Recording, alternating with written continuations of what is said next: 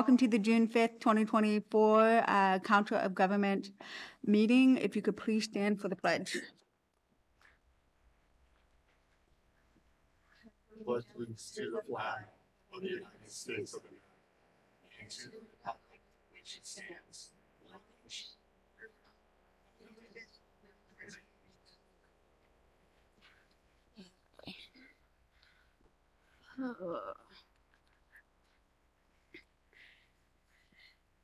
Next, we have the consent agenda. We have multiple items on the consent agenda. Are there any board members that wishes to pull a consent agenda item? Okay, seeing none. Is there any public members? Seeing none in the room. Are there any online? No. Okay. With that, is there a motion to approve the consent? Moved by Tim. Is there a second? Second by Pat. All in favor? Aye. Any nays? 7-0. None. Okay. We'll move on to the regular agenda. First up is public comment. 5 minutes per person. Comments shall be limited to items that are within the subject matter jurisdiction of the council and not on the posted agenda. Are there any public comments? Seeing none in the room. Are there any online? No. No. Okay. Move on to item number 8. Caltrans report. Hello, Goya. Chair, members of the board, I'm Gregoria Ponce. I'm the acting planning deputy for Caltrans District 10, and it's an honor to serve and be here and share with you. I do have a few items. I'll start off with the larger items. Caltrans in expanding its multimodal. We've augmented our passenger rail fleet with new ADA passenger cars. Malin, as you may or may not know, was National Train Day, big day for us. And we successfully augmented our passenger rail service in California by placing into service the first of 7 new ADA accessible venture passenger rail car train sets for daily round trip travel. We plan to add more as this moves forward, and we're certainly excited to see this transition. We do have some funding opportunities, Federal Highway Administration, Active Transportation Infrastructure Investment Program.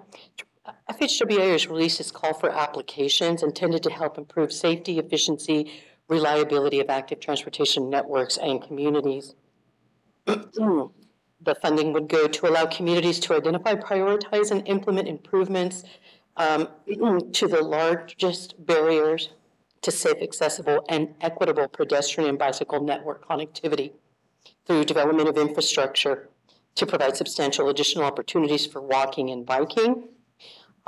If COG would like to have a letter of support signed by a Caltrans district director, I'm certainly open to assisting in that by coordinating with our strategic investment manager, Sylvia Dyack.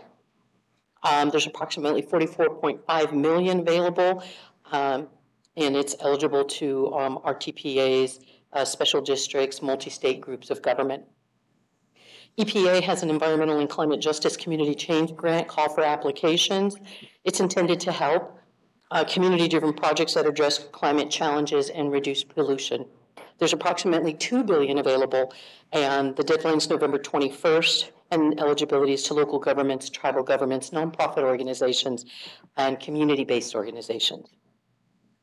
The Strengthen Mobility and Revolutionary Transportation, the SMART program for stage 1 has issued its call for applications intended to conduct demonstration projects focused on advanced smart city, community technology, and systems to improve transportation efficiency and safety. There's approximately $50 million available with the deadline of July 12th, and I'm happy to provide this information to whomever to the excellent to Executive Director, be happy to share that. Lastly, the Local Highway Safety Improvement Program, Cycle 12, call for applications. We have approximately $300 million available. The deadline is September 9th, and this is under the Highway Safety Improvement Program, and it's intended to achieve high reduction in fatalities and serious injuries on all public roads Funds are eligible for work on any public road or publicly owned bike or ped pathway or trail or on tribal lands for general use of tribal members that improves safety for its users. Our Division of Local Assistance is managing this program. This information is also listed on www.grants.ca.gov, or you certainly can contact me to provide additional information. At this time, I have no other information to share if anyone has any questions for me.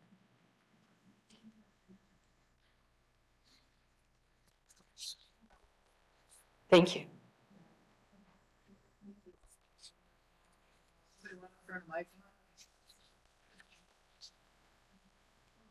Thank you.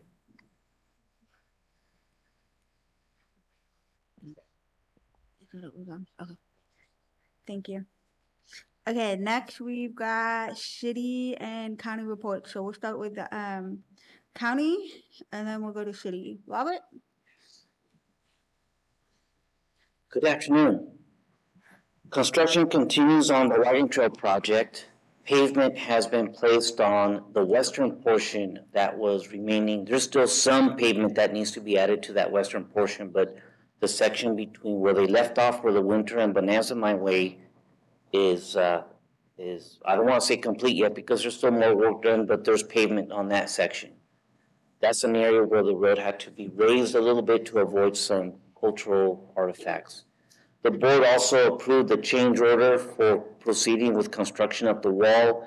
Work in the area where the wall construction is supposed to happen has already started. Diversion of the creek has started, so next steps, we're going to start building that wall. So all of that is good news. The plan now still is to have the completion of the project by the end of the year.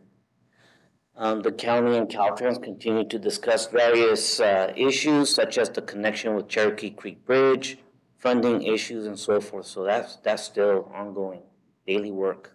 The Valley Springs Safety Improvement project, we received a request for authorization to proceed on that one. And so that project is now being advertised so that it could be built this year. That project uses CMAQ funding that we obtained, so that should be spent in time, okay?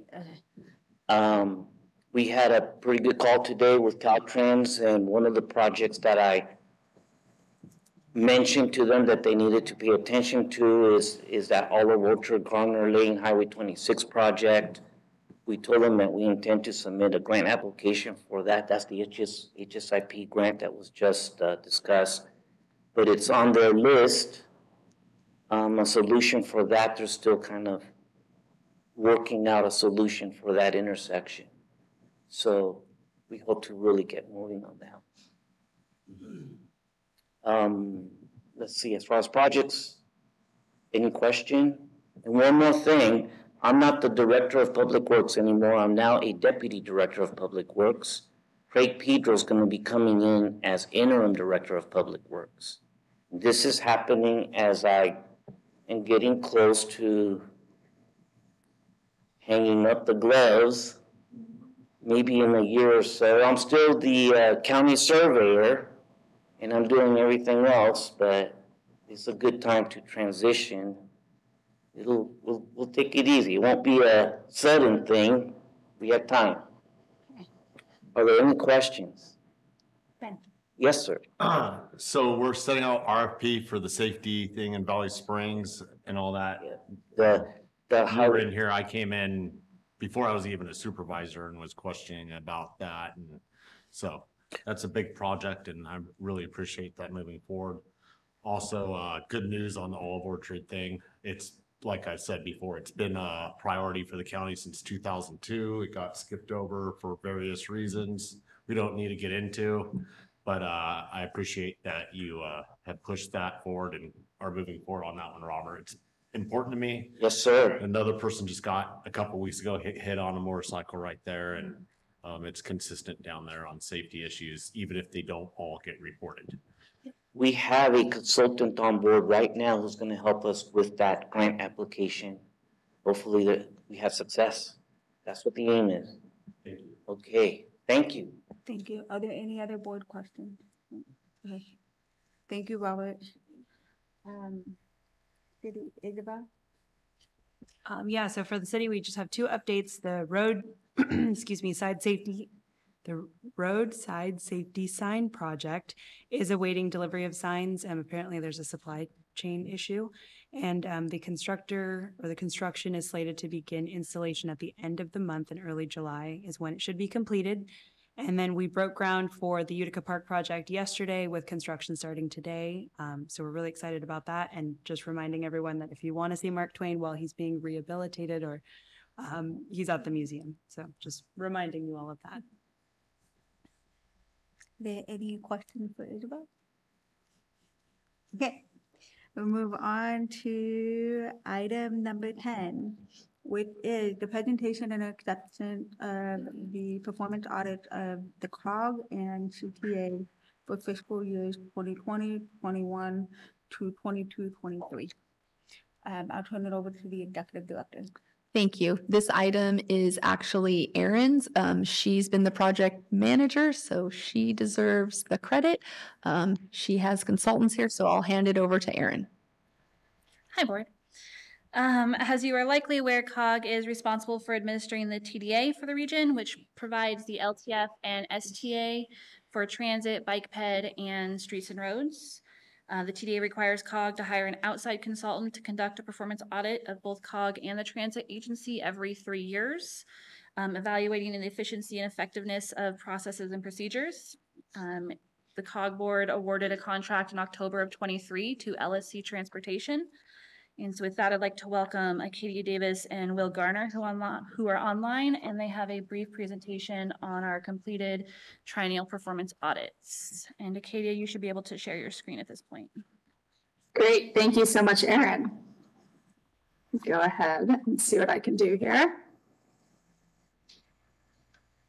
Are you able to see that? Yes.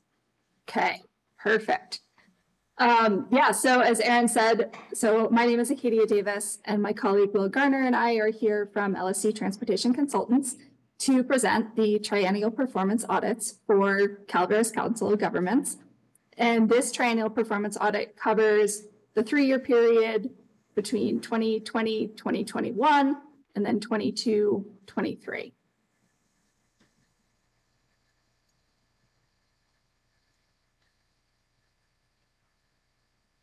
Okay, so the triennial performance audits, or TPAs, as I'll refer to them, are required to be conducted every 3 years by the Transportation Development Act, or TDA.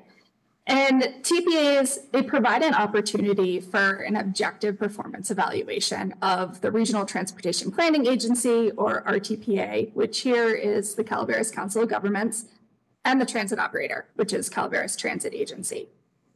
And TPAs, they make recommendations for improvements that hopefully will increase efficiency, ensure good use of taxpayer funds, and if needed, bring the RTPA and transit operator into compliance with TDA regulations. So the TPA process starts with the auditor looking to see if the RTPA and transit operator are meeting compliance requirements set by the TDA. And we also review prior audit recommendations and whether and how those have been addressed. The auditor then conducts a quantitative performance evaluation that calculates a variety of performance metrics for the transit operator. And looking at metrics such as operating cost per hour, it really paints a picture of how efficient, productive, and effective the service is currently. The auditor then conducts a functional review of how the agency is performing by meeting with CCOG, CTA, and operator staff, which we did in early 2024. For CCOG, this includes what strategic transportation planning happened during the audit period and how does the TDA claims process work. For CTA, this is how does ride scheduling work and how are fares collected. All of this goes into a draft report that is presented to the board, what we're doing here today. And any final comments are incorporated and then a final report is prepared. And 2 separate TPAs are conducted and prepared, one for CCOG and one for CTA. And I will go through the findings and recommendations for each of those here. So we'll start with CCOG. We found that CCOG was in compliance with all TDA performance requirements. and that all prior audit recommendations remain in progress. CCOG successfully allocated regional transportation funding and really excels as an RTPA in securing grant funding. And we found that CCOG has a good working relationship with CTA. Overall, honestly, we found CCOG to be an exemplary RTPA representing a small rural county. This TPA has 3 recommendations for CCOG, and all of these recommendations have been carried forward to some degree from the prior TPA. The first recommendation is to conduct goal-setting exercises for CCOG and CTA involving the board to update strategic planning direction set in 2014. And due to significant changes in transit oversight and management since 2014, we recommend revisiting and updating the goals and policy direction for CCOG. The second recommendation is to document separation of staff roles in TDA administration for claiming funds for the CTA and approving the claim. In our interview with CCOG staff, we were able to confirm that there is appropriate separation of staff roles, but it's our recommendation to document this separation in writing, most likely in the policy and procedures manual. The third recommendation and last one is to update the CCOG TDA claims checklist. And the current checklist reflects outdated TDA guidance and regulations on submission deadlines for state controller reports. We just recommend updating the checklist to reflect those changes. So to move on to Calaveras Transit Agency. So we found that prior recommendations are either complete or in progress. 2 of the prior recommendations are complete, and the one that remains in progress is to include deadhead hours in the monthly summary report. And I'll discuss this more when we cover the TPA recommendations. There were significant service and fare changes during the audit period, as many of you are probably aware. Some of these early on in the audit period were due to COVID restrictions and reactions to that. But on top of that, changes included CTA implementing a public dial-a-ride service, Direct Connect, extension of the Red Line fixed route to serve Arnold, implementation of the Columbia College Shuttle, and fare changes. We found that ridership increased 78.1% during the audit period, which is a really notable achievement given that many peer agencies have not seen a similar jump in ridership in the last 3 years. We found that CTA is in compliance with TDA requirements with 2 exceptions, one being on-time submittal of the state controller report for 2021 and 22-23, and then how CTA defines full-time equivalent employees. And for the first one, the state controller reports were submitted literally a day and 3 days late for both the stated years. So I'm confident that CTA can fix this and get these in on time in the future. And the second area, it's a common area where transit agencies are not in compliance when we do TPAs. And I'll talk more about this when we discuss recommendations.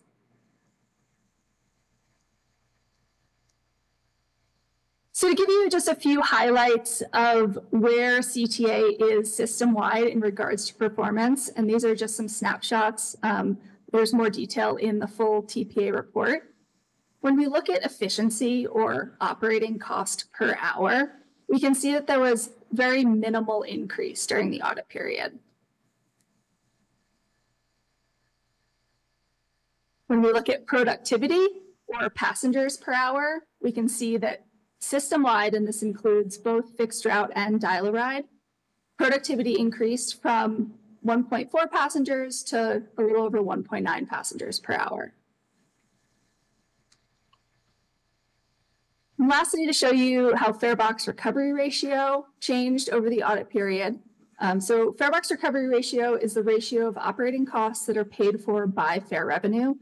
And it's historically been a closely monitored metric of how a transit system is performing. And CTA as a rural area has been required to meet a minimum fare box ratio of 10%. This is just a standard number set for rural areas by TDA. So for fiscal year 2021, we can see that this was below 10% at about 7%, but Operators who did not meet the 10% ratio in 2021 were not penalized. So there are no repercussions for this being at 7%. Then, beginning in 21-22, California passed AB 149, which made it allowable to include federal grant funding as local funds when calculating fare box ratio. And I say this because it explains this massive jump in fare box ratio for the second and third years. And AB 149, this passage, makes it way easier for a transit agency to meet the minimum ratio requirement. And so for the time being, at least, fare box ratio is no longer the end all for evaluating a public transit system. We recommend that other metrics such as ridership and operating cost per hour or mile should be considered. We have 6 recommendations for CTA in the TPA. The first recommendation is to include deadhead hours and miles in the monthly summary report. This in part comes from a prior audit recommendation. And this action will provide a more complete overall picture of route efficiency for staff to look at and say the board, and can be used in future service planning. Recommendation 2 is to develop a standardized process to reconcile fares and boarding totals. And here CTA would work with the transit contractor to develop a standardized process to track fare cash totals collected from fare boxes along with boarding counts. And this provides the ability to reconcile fares collected versus expected totals to ensure accuracy of the fare collection and fare reporting process. Recommendation 3 is to provide separate fixed route and dial-a-ride operating and financial statistics. And this is specifically in summary reports and financial transaction reports. And having separate statistics would provide an accurate picture of the cost, efficiency, and productivity of each individual type of service, as opposed to just looking at it system-wide. Recommendation 4 is to calculate and report employee hours full-time equivalency to the state controller in accordance with the definition in Appendix B of the Performance Audit Guidebook. And like I said, this is a pretty common area where transit agencies are not in compliance with TDA regulations. And what this comes down to is CTA calculating full-time equivalent employees using 2,000 hours per year to define full-time and not using 2,080. Actually, Katie, I think that's backwards. We use 2,080 and we should be using 2,000, correct? Yes. Did I say that wrong? Yes. Yeah. We should be using 2,000 hours instead of using 2080. Perfect. Yes. Thank you. So recommendation 5 is to update the Calaveras Connect website to reflect current Direct Connect reservation options and rider policies. And this is just as simple as updating the website to reflect the fact that passengers cannot reserve Direct Connect rides via the Spare app and must reserve rides via the phone. Lastly, recommendation 6 is included more as a future reminder than anything CTA is doing incorrectly. And as I discussed a little bit around the fare box recovery ratio, we recommend that if the ratio falls below that 10% TDA requirement, just to remember to consider allowances made by AB 149. Whereas this used to not be true, now federal grants can be included as local funds for the purpose of fare box calculation. So with that, I would encourage everyone to look at the full reports for more details, more figures, more information. But I wanted to stop there and open it up for any questions or comments that anyone has for us. Anyone have any questions? Justin? Yeah, is AB 149, is that going on indefinitely? That's a good question. So some parts of it are, some parts aren't.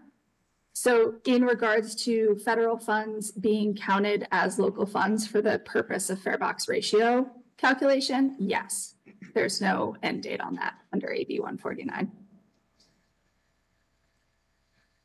Any other questions?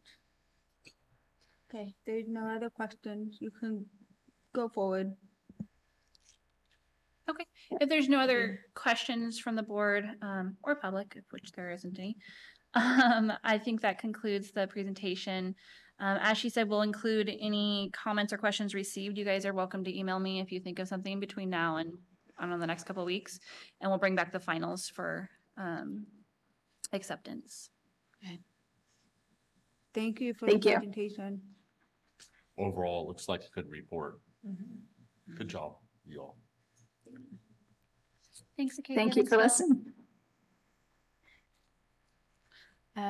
Just because I know Monica is gonna take a finger at me, is there any public comment? Okay, not seeing any in the room and none online, right? Correct. Okay, perfect. We will move on to the next item, which, well, we've got to move on. We've got to accept this, right? No, you're gonna bring it back. Okay. It says and acceptance, so it threw me off. Okay, Madam Chair? Yeah. May we have a vote to accept the plan? And if any of the comments that we receive can be incorporated, we will, so that we don't bring it back for final approval. is that okay? Right. Yeah. Yes. Okay. Thank you. So is there a motion to approve this item? So moved. Moved by Ben, is there a second? Tim, sorry, second by Tim, all in favor? Aye. Any nay? Passes. Okay. Next, we have the item number 11, which is approving the fiscal year 2024-25 final operations budget. This is a public hearing, so at this time, I will open the public hearing and turn it over to the executive director. Yes, at this time, I'll present the final budget, and then if there's any comments, we can hear those. Thank you, Madam Chair. This is the fiscal year 24-25 final operations budget. On page 160 in the Excel chart, I've identified the changes from the draft, which was approved in March. The total increase is $10,787. This is attributed to increases to salary and benefits. As many of you know, the COG hasn't been to the full 4 FTEs over the last 2 years, but we are finally back to 4 full-time equivalent employees, and this increase accounts for that. I'd be happy to answer any questions. Seeing none? Yeah. Any questions from the board? Just making sure, no? Are there any public comment on this? Oh, there's none in the room. Any online? No. None online? Okay. Seeing that there's no public comment and no comment by the board, I will close the public hearing. And then are you bringing this back? No. Okay. I need it. So then, there's a motion to approve this item. Moved by Tim, is there a second? Second. Second by Justin, all in favor? Aye. Any nay? Passes. Okay, next is item number 12, approving resolutions identifying the reserve balances for multiple funds. I will turn it back over to the executive director. Thank you, Madam Chair. Many of you may remember through the presentation with Richardson and Company that he had requested staff bring back as part of the annual budget process resolutions identifying specific reserves. We currently have 3. One of them is our general fund, which is our OWP fund. We have our LTF, where that reserve is held within the LTF fund. And then we have our RSTP reserve. What has happened over many years is the board approves allocations annually. And so when he's conducting the audit, he can have 15 different resolutions adding up up to $132,000, you know, 5, identifying 160. So his recommendation in the audit is that annually I bring back a clean resolution, identifying the total amount of the reserves, and then that's what is submitted for the audit. So we don't have to track multiple resolutions. So as I've attached, there's 3 separate resolutions. No reserves that you have previously approved have been changed. So these are reserve amounts have been the same over the last year. So our general fund or our overall work program fund has $303,906. In my staff report, I detail how that was set up, the methodology, and the reasoning. The next reserve is the LTF fund, and that fund is held within the LTF fund and is identified on the general ledger summary page that we turn in for our financial reports. And that totals $161,807. And then the last one is our RSTP fund. This fund or reserve was set up many years ago. We haven't added to it. The balance is $132,647. And I don't see a need for us to add to it or increase it. I think through our call for projects, you know, this is before we used to do a call for projects for city and county. And so we would put this funding aside for a reserve in case they had project overruns. So I don't see a need to do that any longer. If the council has any questions, I'd be happy to answer them. Justin? While these funds are sitting, do they collect interest on anything? Yes, so that's why we hold them within the fund. And so when you look at the balance sheet during our mid-year, you'll see the balance of the fund and say it's 900,000. But within that, 300,000 is a reserve. So your actual balance is only 600,000. And how the methodology for the OWP reserve was set up is, you know, I think 60% of COG's operations budget is reimburse, you know, grant funds. So we would run into cash flow issues. So we took the methodology of identifying 3 months of operating accounts payable, and we came up with that amount, and that is the reserve amount for our OWP operating fund. And that's come in handy when the federal government has not Yes. repaid our invoices on time. We'll get to that item in CTA. Consistent thing. Yes. That was fun. Yeah. And then any other questions? Are there any public comment? Seeing none, and shaking her head no online. So with that, I'll bring it back to the board. If everyone is satisfied, is there a motion to approve the 2024-25 OWP? I'm sorry, I'm looking at the wrong one. Approving the resolution identifying the reserve balances for all 3 funds. So moved. Moved by Justin, Second. second by Tim. All in favor? Aye. Any nays? Okay, thank you. Now we can go to item number 13. Okay, resolution number fiscal year 24-29, approving the fiscal year 24-25 OWP, OWPA, and planning, programming, and monitoring expenditure plan. I will turn it back over to the executive director. Thank you, Madam Chair. I have a handout that I've given to the chair of the overall work program chart, but if you want to look in your packet, it's on page 189. Changes from the draft, this final totals 1.6 million. It's an increase of approximately 63,000. Of that, 57.5 at the top of the chart under rural planning assistance, that has been identified for carryover. The only new work element is work element number 17. That's the Angels Camp Main Street Plan update. COG completed the original plan in 2015. The city has reached out to us. They want to update the plan.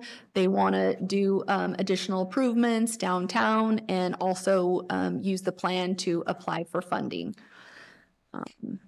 After year end, many of you know this, these are estimates. We are going to close year end, reconcile all the projects. We'll bring back to you the overall work program amendment number 1 that will reflect actuals and actual project carryover. If the council has any questions, we also received comments from Caltrans, and staff has included and incorporated those comments into the final overall work program. Any questions from the board? Seeing none, any public comment? None in the None. room, none online. Bring it back to the board. If everyone is happy with what they've seen, is there a motion to approve? So moved. Moved by Pat, is there a second? Second. Second by Justin, all in favor? Aye. Any nay? Seeing none, we move on to the next agenda item. That is item number 14, which is the minute order approving the Federal Highway Improvement Program funding to the City of Angels Murphy's Grade project. I'll turn it over to the executive director. Thank you, Madam Chair. This item was a request from the City of Angels through multiple calls for projects. The Murphy's Grade Road project was awarded this highway infrastructure funding or HIP funding. They had a 3-year allocation, and then they continued it for 1 more year. So if you look on page 225, I've given a breakdown of the 3 years that were already previously awarded or programmed for the City of Angels. And the City of Angels is asking for the last year of 2020-21 that totals $39,317. These are the remaining balance of the HIP funds. And so the city's project has already been federalized. It's already received these HIP funding or HIP funds in the past. So I would recommend to the council that we program these towards the city's project. I'd be happy to answer any questions. Will that wrap up the project? Yes, that's the update. No, I just wanted to say if we could celebrate or if it was another. Let's take a couple more months. Yeah. I had this loaded. So with that, is there any question from the board on this item? Seeing none, is there any public comment? Seeing none in the room, any online? Okay, you'll bring it back to the board. Is there a motion to approve? So moved. Moved by Kim. Is there a second? Second. Second by Justin. All in favor? Aye. Any nay? Passes. We'll move on to next is council report. So I will start with Tim. I have nothing to report. Justin. Nothing to report. Isabel. Nothing to report. Pat. Quiet on the list. Ben. Good. Give me anything. You don't have anything? No? Okay. We appointed 2 new planning commissioners, John, and Daniel Whitford to the planning commission last night. Who was the first one? John Oder, He yeah, didn't retire. he did not retire, he came back. No, good for him. He just starting to retire every year. And then we did have the groundbreaking yesterday that Isabel mentioned, for Utica Park. The only thing I have to report is Tim and I attended the executive management meeting, was that last week? With the executive director, city administrator, and county CEO. And everything you see in front of you today is what we discussed. Yes. Okay, next is staff report. I will start with executive director. Thank you. I'm sure everyone is aware and has heard some version of what is going on with California and the deficit. We have been participating in our CaliCog forums and listening for any updates. ATP is being cut a certain portion, so it's going to get very competitive. We are currently submitting an application for the ATP Cycle 7 for our Copperopolis connectivity and safe routes to school. And that is going to be submitted on 17th. June 17th. But we're watching and we're listening because one of the funding sources that we were really worried about is the SB 125 funding. We've all been talking about our new transit facility and the state funding that had been allocated for transit capital projects. So it hasn't been cut. It's been frozen. So we are waiting to hear. I will keep the council updated as soon as I know something. That won't deter us. I think we should finish our design phase. That will give us 2 years to go through grant applications of federal funds. So I'll keep the council posted on the funding front. Thank you. Any Okay. questions for her? Yeah. Are any of those frozen funds going to impact wagon trail? Not right now. All the current funding for the project has been programmed and the county has gone out and allocated it. So that is, available to them to invoice. It does make it hard to go after additional funding, but I think in Robert's update, the board approved that change order, which thank you, council, for allocating that additional 2.2 in RSTP so that gave the county the availability to use that RIM funding. But I am still tasked with finding funding. That is our #1 regional project, and it has regional significance. So I will keep looking anywhere we can for additional funding. Yeah, it's never off of our mind. As I know it's not off of your mind. Tuesday comes home. Yes. No, it's definitely needed. The county has been carrying a very heavy load and I know it's on their minds. So as their partner, we will keep pounding the pavement.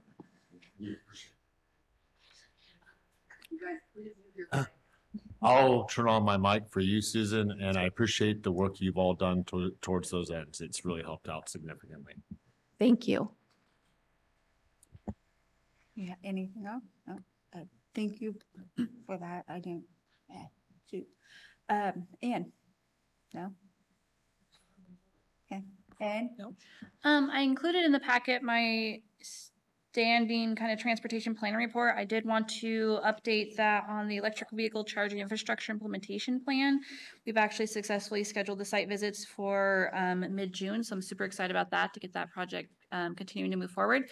The consultant will be out to the city designated sites and the county sites to kind of do a deeper analysis of what electric needs there will be and how to kind of better situate where the charging stations could go. So that's exciting. And then on the active transportation recreational trails plan, I did state it, but I just wanted to throw out there, we did have, we do a table or a booth for the transit there, but we kind of split it this time. And so it was half ATRTP and half transit. And it was, I thought it was really, this fair was a little bit slower this year than like the prior year or so, but I thought it was really good foot traffic for us. We gathered contact information from 65 people throughout the county just to have their eyes on this project and passed out, of course, more information.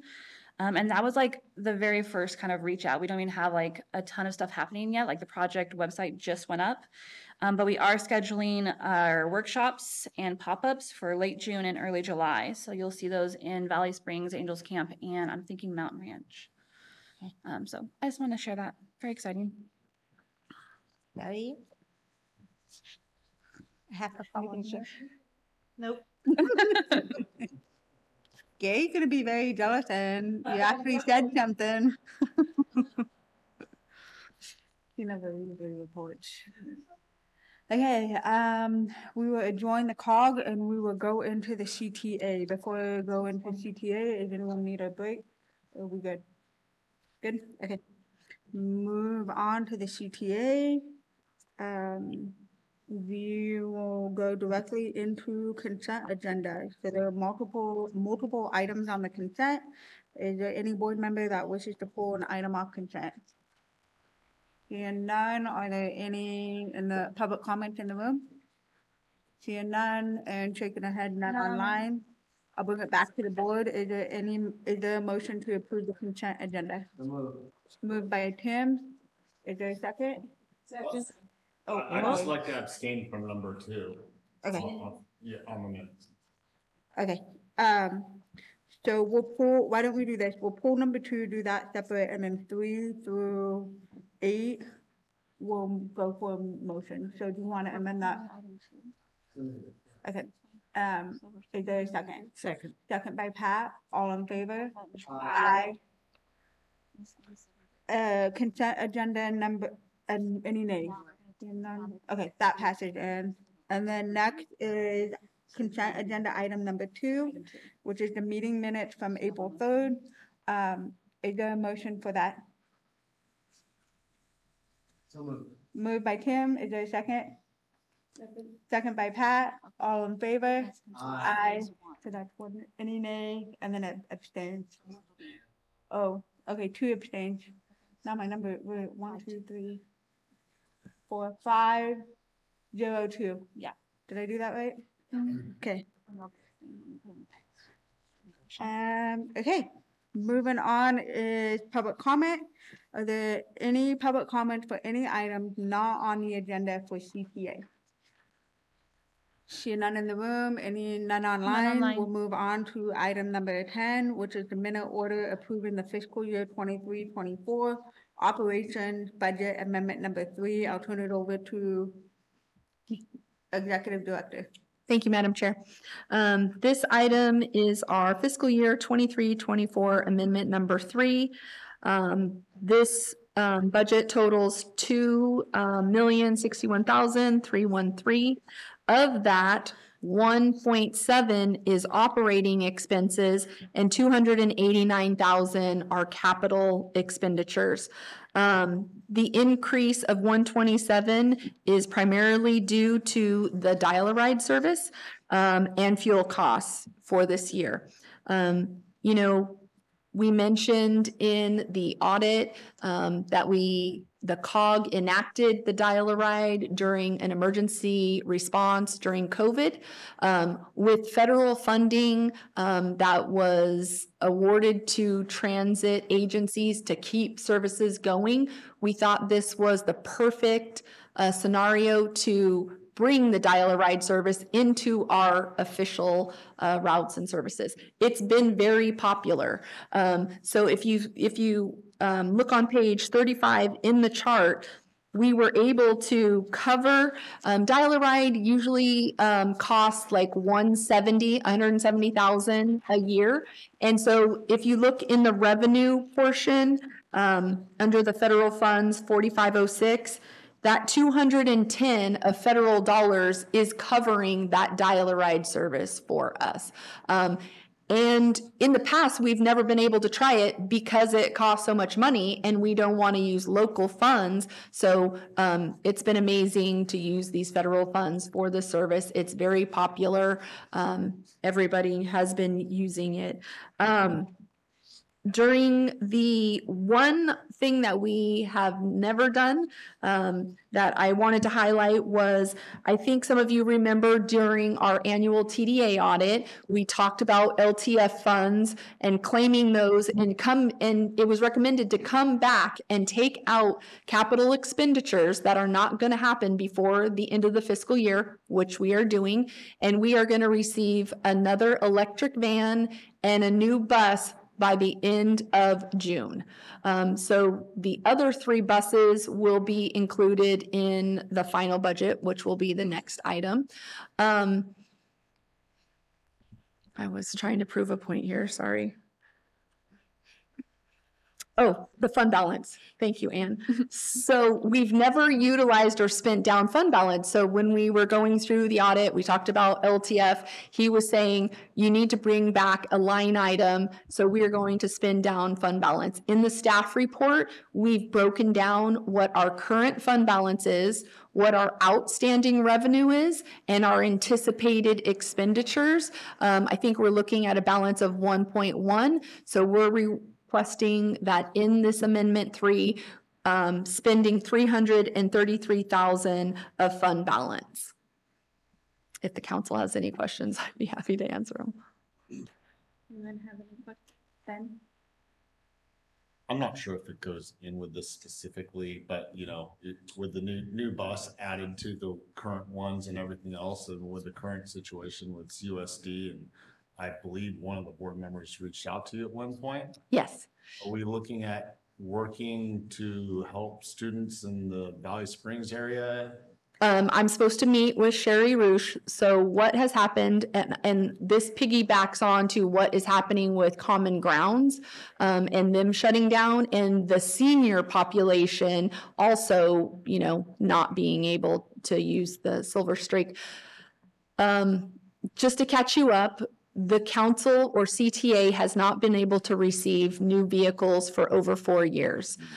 We got caught in a queue and we had to cancel buses to reorder them again. So we have vehicles that are past their useful life and have upwards of over 400,000 miles on them. So our system, I'm worried about keeping our own services, but what you're talking about with the high school, if they could find a way to use the red line, yes, which is right through Angels and San Andreas and Valley Springs. If they need to go up country, because we still have our dial-a-ride, we could look at scheduling something. But I haven't been able to nail that down with our operator. I think that what you just said is what their thought process is, because those were the only buses up country that they didn't cancel. Yes, yes. But it can't be a designated, like the kids, you know, have to find the bus stop and use the normal system. I can't do specific or charter, you know, Right. Then I'll be out of compliance with federal funding.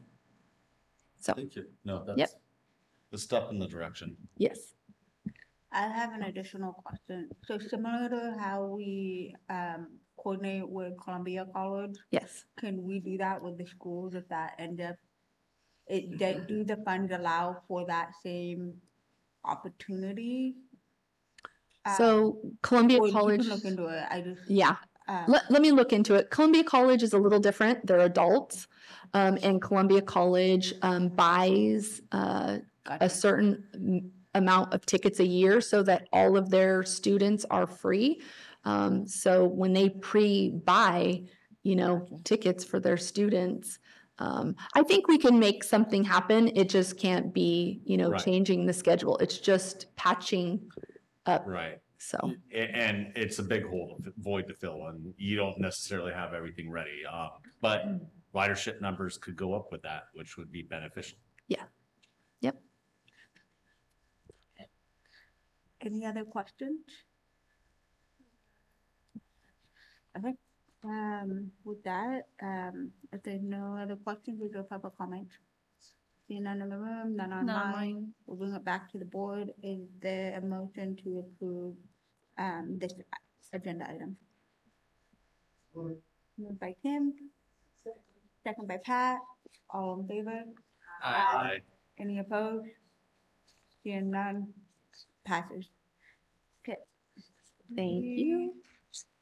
Now, we're now on item number 11, which is minute order approving the 24-25 final operations budget. And this is a public hearing. So I will officially open the public hearing and turn it over to the executive director. Thank you, Madam Chair. This is the fiscal year 24-25 final operations budget. Changes from the draft that the council approved in March, total $38,000. We have moved around some funding, and I did want to point out we're using and increased our federal funds by $140,000. This is the ARPA and CRISA funding that were awarded after COVID. We're drawing those funds down. Those are going to cover the costs of the increase to line item 5272 and line item 5301. Again, we are increasing and will probably be increasing operations throughout the year because of dial-a-ride. It's so popular. As we see it tracking, we come back and we amend the budget. COG staff time increased. Usually we allocate around 60,000, but with the work on the new transit facility, RFP design, we've increased that line item.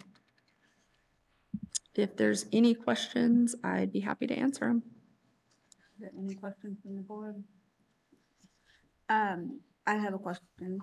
On the software, is that to streamline all the information that was in the audit to collect it into one, that was mentioned in the audit as recommendation? Yep. So it's not multiple systems?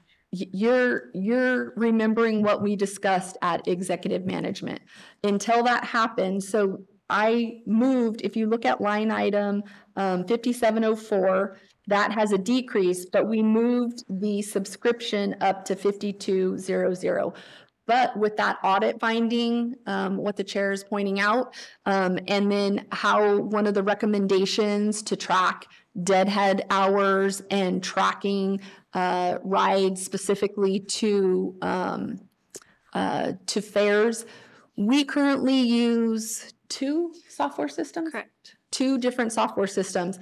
We're looking to find a software system that will do, because we run a software system to get one answer. We run the other software system to get another answer. We've outgrown these. We need a more complex one that will cover these for us. And hopefully we'll be bringing that back, and, that will be, we'll check off one of the recommendations in the audit. Thank you. Is there any other questions? No? Okay. Is there any public comment? None in the room, none online, and shaking our heads. Okay, so bring it back. Seeing there's no public comment, I will close the public hearing. And is there a motion to approve agenda item number 11? So moved. Moved by Ben. Is there a second? Second. Second by Justin. All in favor? Aye. Any nays? Okay, passes. Thank you. I don't see Cynthia here, so we're gonna skip that. Okay, so since Cynthia's not here for number 12, we'll move on to staff reports. I'll start with Ann. Ann, do you have anything? I don't think I have anything to add at this time. Okay. Ann? Melissa? No, nothing further. Okay. And with that, we will adjourn. And remember, we do not have a COG or CTA meeting in July. We will be back here August 7th in this room at 5:30 for both boards.